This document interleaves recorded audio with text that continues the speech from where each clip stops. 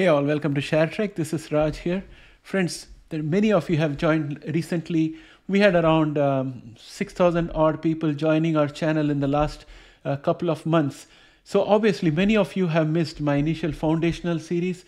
So instead of recreating all those videos again, I'm going to give you key points that you need to understand if you have HIV, so that you know what's happening to your body and how your medicines are working, so that when you have a chat with your doctor, you can ask them intelligent questions and you can express your concerns and have a good quality discussion and also feel peace of mind.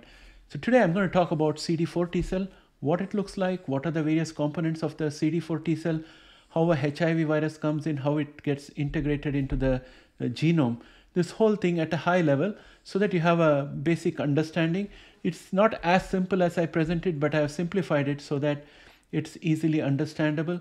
Later on in future videos, we'll go into each of those aspects into depth, and at that time it will become more complicated. But this is the picture that you have to have in mind of CD4 T-cell and how HIV integrates to have a high-level understanding of the infection process. Let's get started.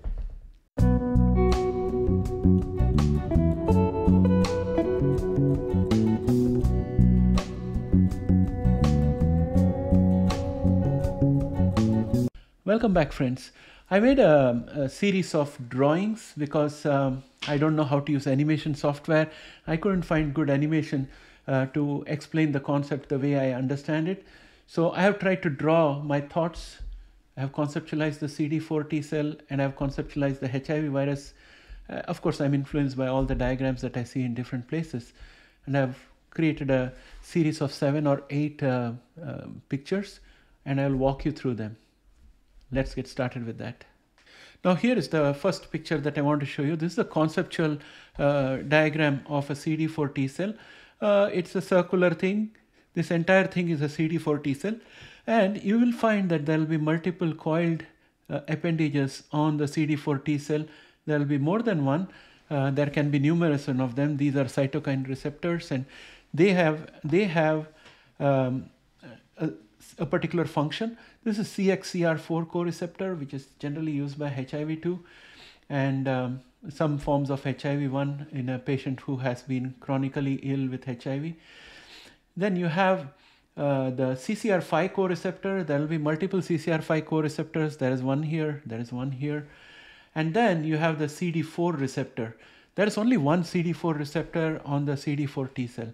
And therefore, logic dictates that one of the CCR5 co-receptor has to be nearer to the CD4 receptor in order for the T-cell to be able to receive HIV. So I have put a CCR5 co-receptor out here. It is into the CD4 receptor, and then we have a look at HIV. This is a conceptual diagram of HIV, which has got glycoproteins like GP120 on the outside.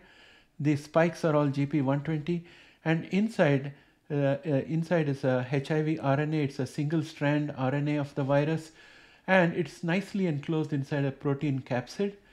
It's a kind of a lattice, and it keeps it safe until it's delivered into the CD4 T-cell. Now what happens is that the GP120 binds to the CD4 and the CCR5 co-receptor, and when this binding is completed, then something happens which kind of dissolves the GP120 and releases the GP41 from inside the HIV capsid, and it kind of melts out the CCR5 and forms a conduit like so, and the viral RNA manages to escape from the capsid through the GP41 conduit and into the CD4 T-cell. So now the HIV RNA is inside the CD4 T-cell, for which it used the CD4 receptor and the CCR5 receptor, and that particular CCR5 receptor is lost in the process. And then once the viral RNA is inside the cell, it uses reverse transcriptase to create a complementary copy of itself. Now that is called a DNA strand. So what came in was a template. This RNA was a template to create a DNA strand. So now this DNA strand has been created, And the HIV RNA, which is this original part out here, this is going to be dissolved by ribonuclease H. So in the end, this will be gone and only one DNA strand will remain. A DNA strand cannot remain alone. A DNA has to have a pair. So what is going to happen is that the reverse transcriptase uses the original DNA strand here as a template and creates a complementary DNA which will attach to it, and then once the two are attached, they become a HIV DNA and they get integrated into the nucleus. They enter the nucleus and get integrated into the host DNA like so. So this is how the HIV infection takes place in the CD4 T cell. So friends, 100 or 1,000 words of description may not be adequate to a picture, and that's why I used a series of pictures to explain to you. If you have not understood how the virus integrates with the host genome, watch this thing again, go back, watch this thing again. You have to get that right. And then watch the second part that I'm going to talk about. In the second part, I'm talking about how various ART components and various HIV therapies are attempting to arrest the progress of HIV at various stages. So let me take you back to the picture. We'll go to the first picture and I'll start explaining everything to you one by one. So here is my first picture, and you will see that we have the CCR5 co-receptor, which you saw was enabling the virus to come in. So it needs both CD4 receptor and CCR5 co-receptor. This is what HIV-1 requires in general in most of the cases. And therefore, CD4 receptor is important for the CD4 T cell. And as a result, the only choice that remains with us is to remove a CCR5 co-receptor. You must have heard about the Berlin patient and the London patient and all those 6 of them who survived HIV after a bone marrow transplant. So typically bone marrow transplant is done as a last resort for leukemia patients or patients who are likely to die if they don't get a bone marrow transplant. In those cases, sometimes doctors have the presence of mind if the patient has HIV also. They try to get bone marrow from donors who do not have the CCR5 receptors. It's a kind of a mutation. And those 6 patients got bone marrow which produced CD4 T cell without CCR5 co-receptor, as a result of which HIV could not enter into the CD4 T cell and therefore it could not multiply and establish dormant pools and all those things. So that's how the bone marrow transplant helped the London patient and the Berlin patient.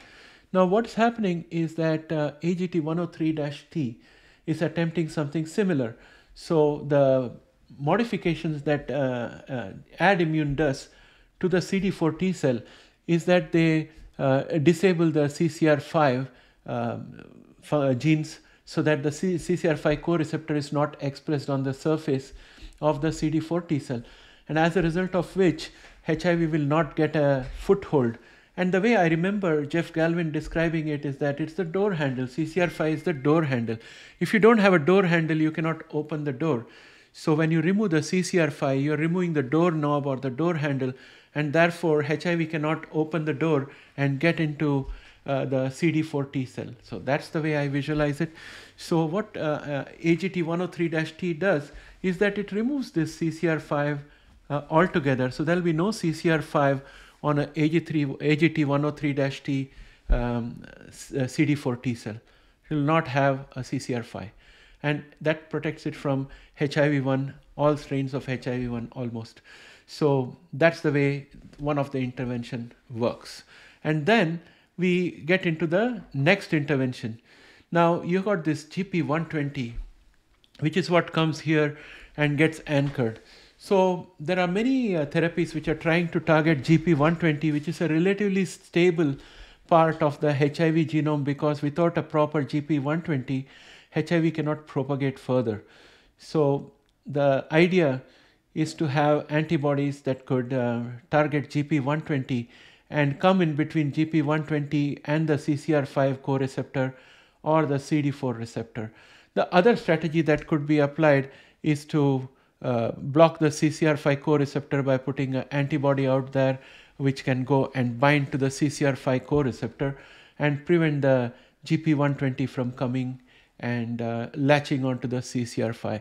I don't know if any drug is trying to do that and what would be the side effect of doing such things, because everything on the CD4 T-cell has got a purpose. We may or may not know all the purpose of CXCR4 and CCR5, but they have a reason why they are out there.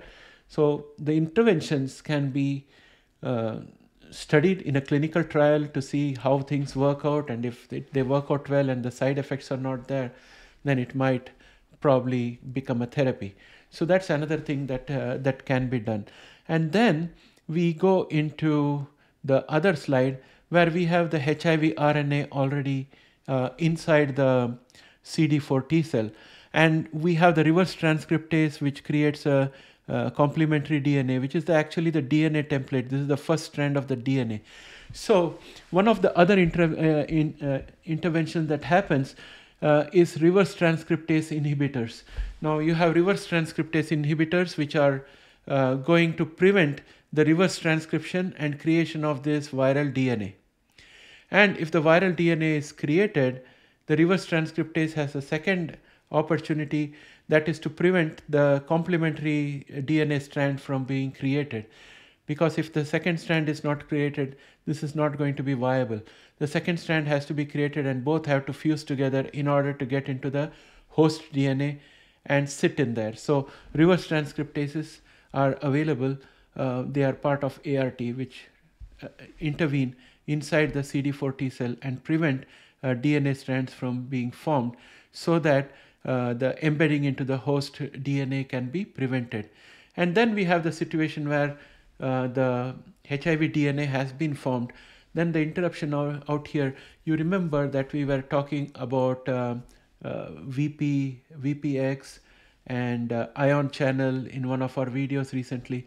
So those kind of interventions happen to prevent the RNA from going out of the nucleus and to prevent the DNA from coming into the nucleus.